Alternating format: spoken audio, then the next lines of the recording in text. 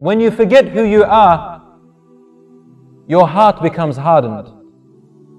Your heart becomes darkened. And when our hearts become darkened, we become unhappy. When we become unhappy, we want to be happy. So when we meet people, what do? We act. We act. We put on a show.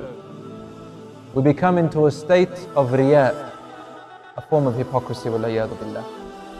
Because a person wants to find happiness and they can't.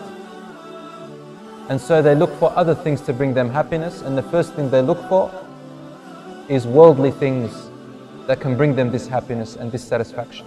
Otherwise they feel that they have no value whatsoever.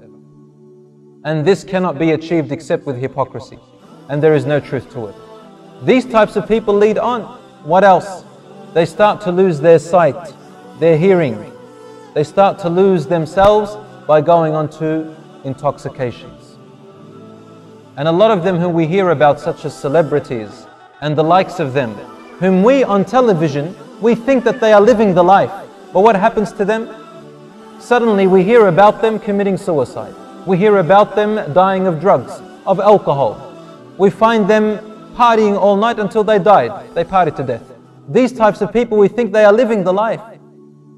And then we start to imitate them, thinking that this is where happiness comes from.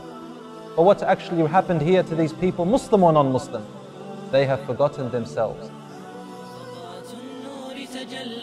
وشموس السعد أطلت وليالي الأنس تنادي أهلي صحبي خلاني خفقات ما أحلاها بشرى تسقي مسعاها بتخرجنا نلقاها غنت فيها ألحاني أبواي إليكم أهدي فرحا في الروح يلبي آمالا أنتم فيها غيم يسقي